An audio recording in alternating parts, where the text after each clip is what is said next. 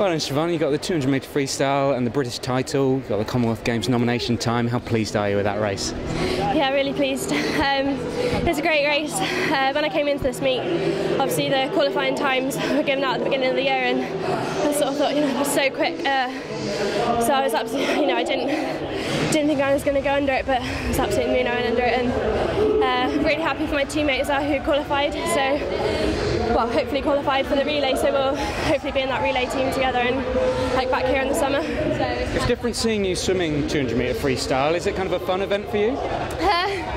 Yeah, I really enjoy it. It's something I've always kind of really wanted to do.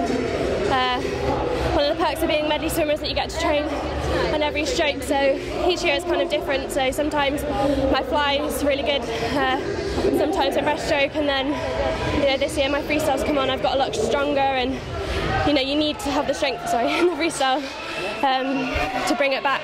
I've kind of always had the easy speed, but I just haven't been big enough and strong enough to hold it together against some of the girls in the field. It's such a strong field, so I'm really happy with that. I bet you never thought that your first British title would be over 200 metre freestyle.